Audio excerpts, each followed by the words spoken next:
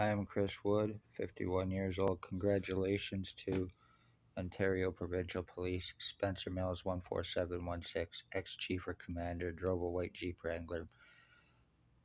Shannon Cork, Robert Kane, staff sergeants, years 2019, 2021.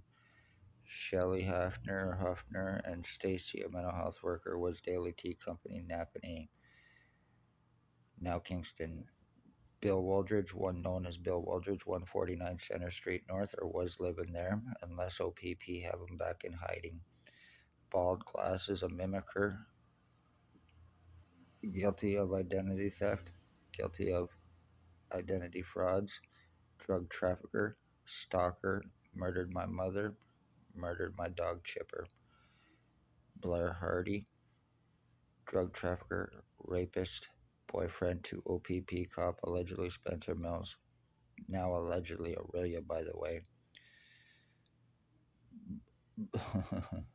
Tyler Teabag Lake, Jason Gimpy Two-Step Van Alstyne, Ray LeBlanc, Dale Hartwick, now who is between Kingston and Napanee, and Tony Hearns, guilty of attempted homicide with intent to commit for free drugs, drop charges, and money.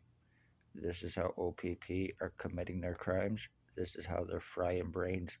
They are using remote neuromonitoring. They are implanting people, and I have proven it exists. They are torturing, mutilating bodies while lying against their victims, saying they're suicidal self-harmers and a lot of other bullshit to get them medically blacklisted so they will not be taken serious while they're being injured and tortured and murdered.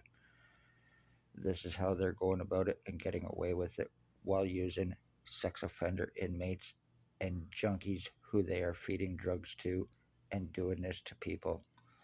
Congratulations, I am the end of my bloodline, and the ones doing this are the ones that I'm going to show you and guilty and need to be arrested and charged, including the cops.